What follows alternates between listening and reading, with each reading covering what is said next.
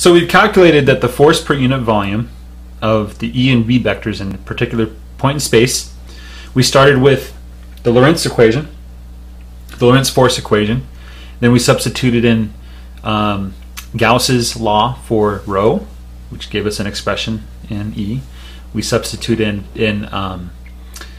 Ampere's law with Maxwell's corrections for the J vector, and we had to at one point substitute in Faraday's law for the time derivative of B, and then we reduced everything to this beautiful simple form that looks more complicated than it actually is.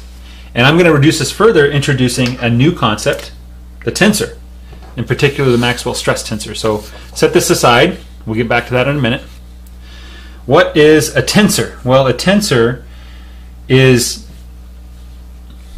if you think of scalars as one-dimensional constructs like mass or time or something like that, and you think of vectors as like a direction and a magnitude, well, tensors are kind of like a next step up beyond that. They have two indices, 9 components. We write them with a double arrow on top, and I haven't really decided what the best way to write that is, so just that's what we get.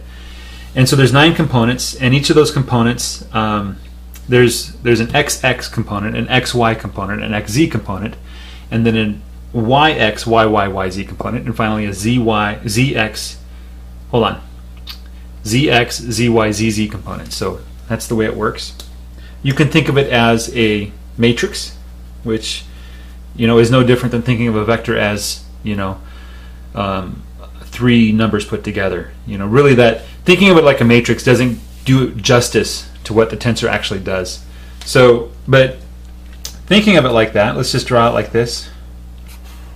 So we have TXX, TXY, TXZ, TYX, TYY, TYZ, and then TZX,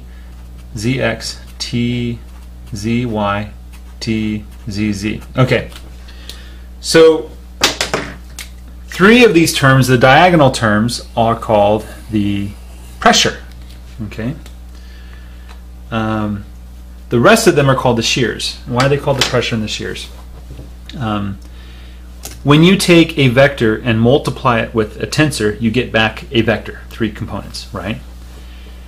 If you were to multiply the tensor with the vector 1, 0, 0, right, you would effectively pull out a vector that's this first column there, okay? And that vector that's this first column there would tell you, some of it would point in the same direction as the vector you gave it, okay? Some of it would point perpendicular to the vector that you gave it, okay? The physical interpretation is the tensor, think of the tensor as basically you have 3 planes, and I'm not going to do this right at all. Let me try this again. Okay, you have 3 planes that intersect with each other, okay? And I think I'm going to get it. And then that goes over there. This goes this way. You can go a little further. No, it can't. It can't. Oh, shoot. Okay. There's 3 planes that are basically folded into a box together. Like maybe you've packed cans before, and there's like these little cardboard inserts. Anyway, there's 3 planes. Okay. There's a plane in the XY plane, a plane in the YZ, and XZ. Okay.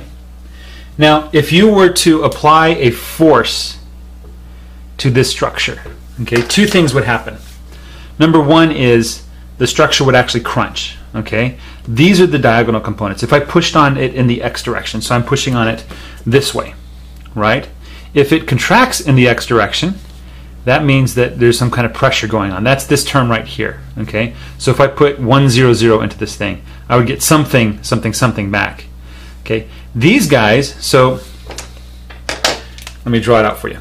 So if I take this vector dotted with the matrix, with the tensor, I would get back something that has 3 components, something in this way, maybe something in this way, and something in this way, right? Okay. This guy, let me circle in one color, yellow. is this guy. Okay. Let's get another color. Let's use peach. I don't use peach enough. These two guys are these two guys here. Okay. So if this is the big term and these are 0, basically, what this is saying, the tensor is going to create a vector that points in the same direction. Okay.